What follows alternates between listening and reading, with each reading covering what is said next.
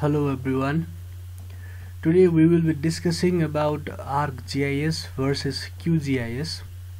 Now, both these softwares are widely used around the globe for GIS purpose, but there is a billion-dollar question: which one is better, ArcGIS or QGIS? The answer varies upon whom you ask.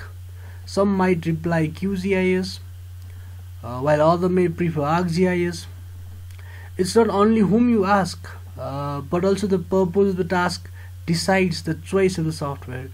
So some of the tasks are quick and effective in ArcGIS, while others are in QGIS. So let's get started. QGIS is a free and open source software.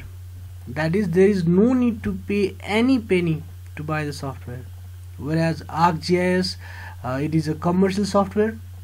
That means you gotta buy the license to use it.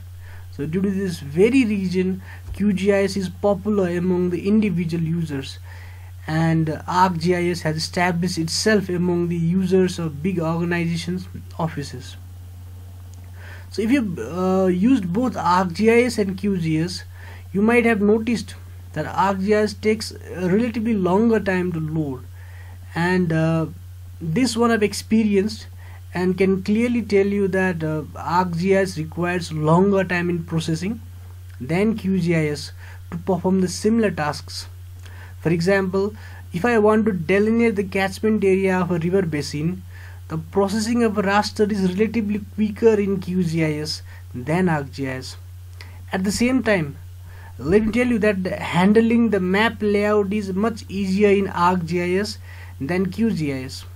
For example, in order to have multiple layouts in the same screen, I have to keep on locking the previous layouts in QGIS. But this task is very easy in ArcGIS due to the addition of data frames. No need to lock any layouts. Each layout in different data frames can be easily represented in different layouts without any troubles of locking. For example, let's go to the layout view. This is the ArcGIS window. You can see two layouts, one for this map and one for this river layer. Okay.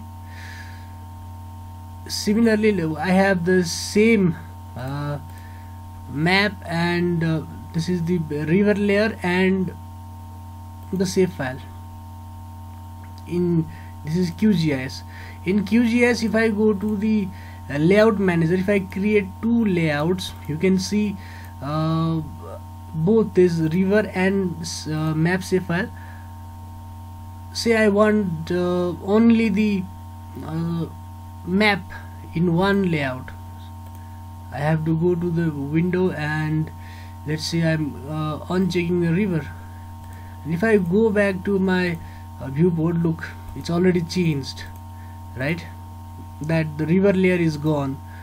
So when you want to make change, it gets changed in both the layers. For that, you need to lock. In case if you go to ArcGIS, here even if I uncheck one, for example, I uncheck the river layer, see, it gets disappeared, but the save file layer, there's no change. It remains intact, right? Because I have created different data frames. So if I want it back, I can click right here. So see, that does not impact the other layouts, right? Because they are in different data frames, so easy to handle, unlike QGIS, right? Another thing that I have noticed is in QGIS you can install specific plugins to solve different problems in free of cost. They are not exactly plugins in ArcGIS, though there are extensions, but they are not free of cost. All of them are not free of cost, right?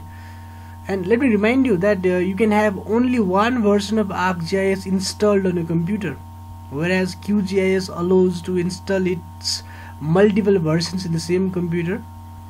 And the documentation of the guides is very advanced in ArcGIS, but such features are not available for QGIS. Now if you ask me which is better, QGIS or ArcGIS, then my answer would be it depends.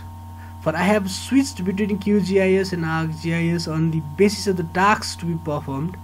If you are an individual researcher, I would recommend you QGIS because it is open source and no need to use the pirated copy. That means ethically it is a very good practice. And I think ArcGIS is appropriate for big organizations that would afford to buy this software.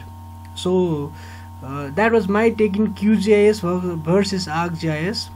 Kindly share with me your experiences with the QGIS or ArcGIS or both in the comment section. Thank you very much.